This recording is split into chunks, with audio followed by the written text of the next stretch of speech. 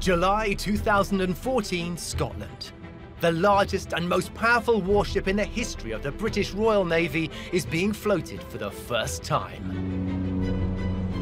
If you look in history in terms of all the massive projects British engineering's done, this has to be up there as one of the most complex and challenging ones. The Queen Elizabeth aircraft carrier is at the vanguard of naval engineering. The most sophisticated ship ever built in the UK.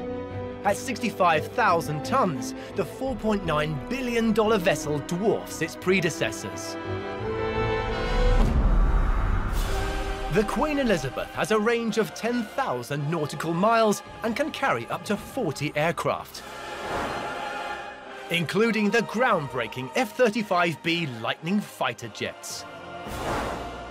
Some of the world's strongest marine gas turbines provide the muscle to drive this mighty floating airport and act as an onboard power station, generating enough electricity to power the equivalent of a large town.